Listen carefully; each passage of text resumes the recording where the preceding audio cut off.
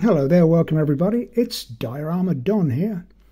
A very short video this one. So it's a brick wall, and I'm just going to use cardboard and polystyrene. Two materials that are easily available and cost you nothing really. Any kind of packaging will make the cardboard, and packaging for polystyrene also. So it won't cost you any money. So I'm using 2mm thick cardboard, although it's immaterial really, doesn't really matter what thickness it is. And I've made a square, like so. Then with some other pieces of cardboard, I've cut the same size or the outside dimensions of this square, so that will sit on there like that. This one will sit on the back like that, and this on the front like so. So it'll make that kind of shape, and that one not on there. Okay, so that will be the pillar, pedestal, the end bit of the wall. Then with the piece of polystyrene, I've cut whatever that dimension is. I think it's 1 inch, 25mm. That will be the inside measurement there. So the bottom is slightly smaller, 1.25 inches, 30mm, and then I've just chamfered off the edge like so. So that will sit like that on there, and then a similar piece on the top but a bit thinner, and that will make my pillar for the end of the wall like so, when that's all stuck together. For the wall itself, I've used a polystyrene and just cut out the shape of the stones making up the stone wall, and that will sit on the end of the pillar like that.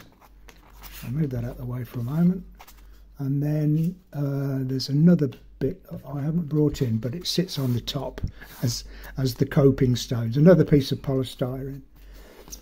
And then that will sit on yet another piece, and I've cut away around here so that I can pour my grout into this area to make up the cobbled street or cobbled area that the brick wall is standing on. So it'll be like that. Okay. Now all I need to do is stick these pieces together. Cardboard to polystyrene is not a problem. If you've got a hot melt glue gun, put the hot melt glue on the cardboard, leave it for maybe 5 seconds just before it starts to go off, and then fix it to the polystyrene. If you do it straight away, it'll just burn into the polystyrene and it won't stick. But if you leave it just for a few seconds and just sort of dab it until it looks like when you cut a pizza and all the cheese, you know what I mean. So that will stick onto there like that. That's not a problem. With polystyrene to polystyrene, not quite so easy. But if you squirt the glue gun and squirt the glue itself onto another piece of card or whatever, give it that 5 seconds to cool down, and then scrape up the glue and spread it onto the polystyrene, and then put it onto the other piece of polystyrene, and it will stick. So all you're doing is just making the hot melt glue a little cooler, so that it's not too hot that it will melt into the polystyrene.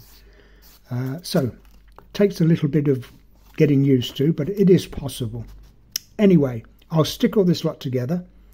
Then I will give it a coat of watered down wall filler, the whole thing in wall filler. That will then give me a base for my grout, because you can't paint grout onto polystyrene.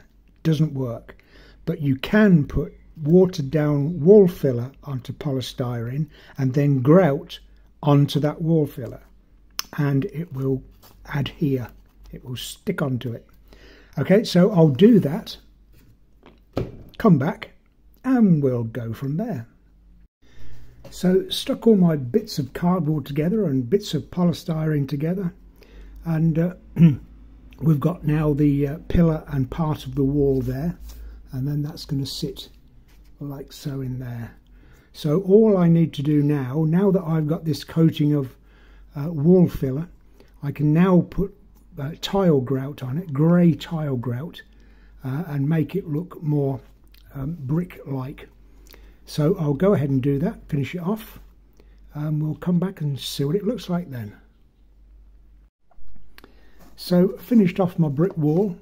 I put a layer of tile grout, grey tile grout, in the recess that I made there, and then just marked out a few tiles and took out a few to show wear and tear, and then a little bit of dried grout for the rubble around the broken brick wall there, and then gave it another coat of grey grout and then just dabbed off where necessary with a damp sponge. So that's basically it. It's a stone or brick wall that could be made as long or high as you need, what you require, but it's just cardboard and tile grout. That's all I've used. A little bit of polystyrene as well. Okay, so there we are. Just an idea, that's all. So I'll leave it with you. Have a go yourself. Let me know how you get on, as usual. In the meantime, please subscribe to the channel. There'll be different videos of different subjects in model making, if you're interested in that kind of thing.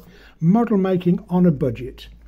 I try my best to use the inexpensive materials or readily available materials that you can find lying around the house for your model making. Okay, thanks again for watching. I'll see you in the next video, and until then, as always, I wish you the very best of happy modelling.